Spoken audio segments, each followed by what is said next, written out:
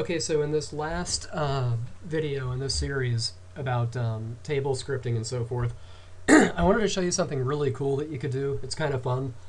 Not that what we've been doing, up to this point hasn't been fun, but let's say, for example, you like the idea of using one table to script another table. Maybe you just replace a few of the fields and a few of the initials, stuff like that. That's all fine, but let's say that you have dozens and dozens of lookup tables that you have to make, and they're all similar. In other words, maybe you want them all to have the same look and feel. You know that for every lookup table, you're going to have a key field, a display, a description, a visible order created and modified. The only things that would really change are possibly the name of the table, of course, and perhaps this prefix. Well, what could you do?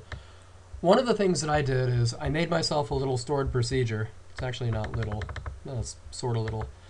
But this stored procedure, we'll just open this up and say modify. And this one here, I just happen to call it create table basic. What's going to happen is I'm going to pass in the name of a proposed table and then also a prefix to come before all the field names. These other fields don't really matter. This is if I wanted to do it across different databases, but we're not even going to worry about those. We're not even going to address these other things. But all we're doing down here,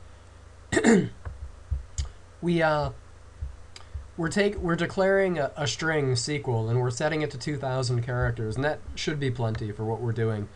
But as you can see here, we're using a certain database. We're passing in the database name, and this whole entire thing is just one monster SQL statement.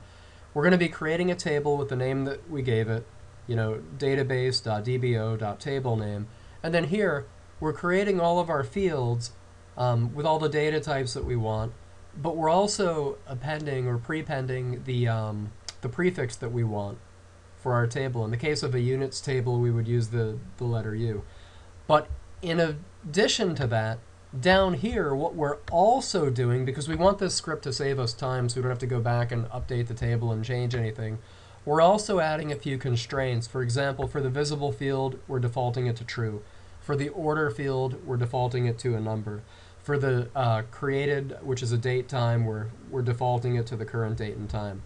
So basically, that's that's what this stored procedure does. It takes a little bit to set it up, and it's a little trial and error. But now that that's set up, watch how slick this is. What I'm going to do is I'm going to create a table called product types, and I'm going to make the prefix PT. Now, let me just go here and refresh this. You see there's no table called product types, but when I go here, as soon as I hit execute, bam, a second later, now let's go to tables and then go like this, and now here we are, product types. This table just got created instantly from that stored procedure.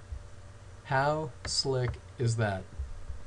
So again, just so you can see it real quick, all you're doing is basically copying the script that you would have used to make a table, and you're just putting it as a string, really, and then you're just plugging in the prefix because the things that are going to vary every time you run the script are, what's the name of the table, possibly what's the name of the database, and then what's the prefix that you're going to put in front of your field names. And then it works like magic, well, half magic.